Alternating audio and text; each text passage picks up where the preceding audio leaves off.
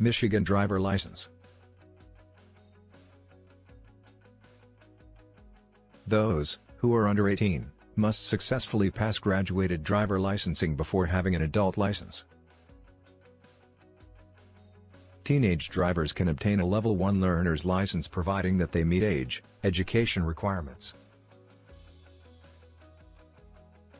Requirements for a learner's license. To be eligible for the license, you must be at least 14 years and 8 months old. You must have your parents' or guardian's permission.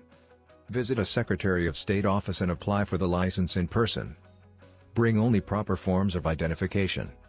Complete appropriate driver education. You must take a knowledge, state, test and get at least a 70% passing score. After finishing the educational program, you will receive the certificate of completion. Take the vision test and receive the license. There is no required fee. Required documents. Proper forms of identification. Evidence of legal presence in the U.S. Social Security number.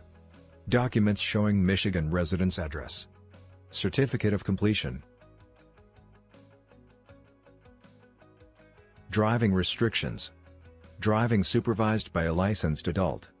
Not using a cell phone while driving.